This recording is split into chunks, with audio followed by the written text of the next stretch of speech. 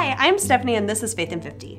Yesterday we talked about how the opposition was looking for Stephen to mess up, and we find ourselves in Acts 6, 11 through 15.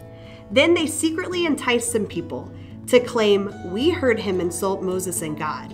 They stirred up the people, the elders and legal experts. They caught Stephen, dragged him away, and brought him before the Jerusalem council.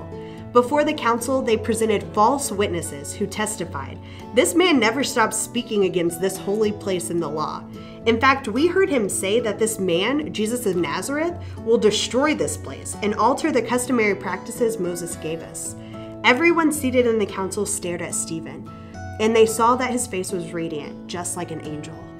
It's hard to face lies and misinterpretations. Stephen seems to be up for quite the challenge.